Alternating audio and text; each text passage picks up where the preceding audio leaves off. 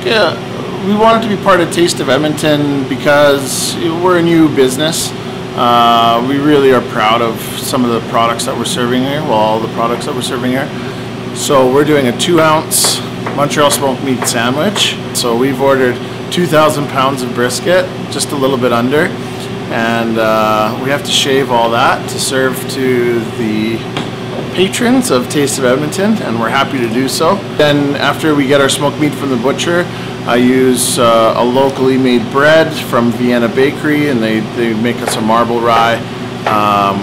We make our own grainy mustard, and then we make our own sauerkraut. So those things just make a really well handcrafted sandwich, and I think that people really enjoy and can taste that we put a lot of time and effort into the smoked meat. It's a really great thing when a small thing like a smoked meat sandwich can make a person's day. So we're happy to be able to provide it, and now get to serve a lot of people at the Taste of Edmonton, and hope that they enjoy the sandwich too. So.